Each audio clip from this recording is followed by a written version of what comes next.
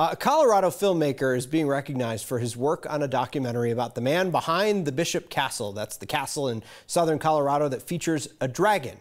Tristan Owen co-directed a documentary about the landmark in Rye. Our Brian Wendland spoke with him about the film and its one-of-a-kind subject.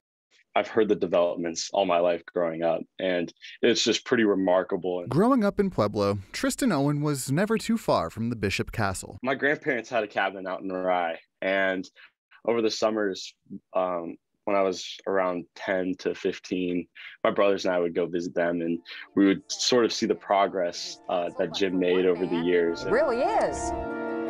Jim Bishop's 15 years old. He spent $450. Now a junior at Florida State University, he's being recognized by the American Society of Cinematographers and the Television Academy's College Television Awards for his documentary on the man behind the castle, Jim Bishop. And I grew up filming in the mountains, and that's initially how this whole passion was ignited for me. I don't think work would hurt me a bit. Tristan's goal with The Castle Builder was to show Jim Bishop's two sides.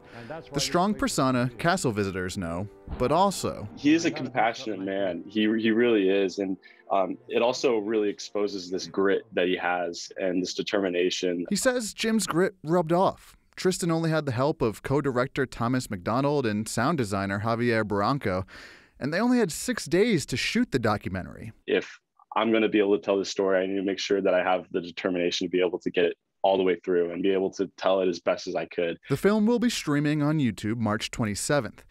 And even more than the recognition he's receiving for it, Tristan hopes Jim Bishop shines through. It's truly special, and I do hope that we did Jim's story justice in being able to make sure that he does get the recognition that he deserves for creating such a remarkable castle, really. For Next, I'm Brian Wendland. Once it's streaming, you can find The Castle Builder on its own YouTube page. Tristan says his next documentary will focus on Colorado search and rescue teams. He wants to get started on that when he graduates from Florida State.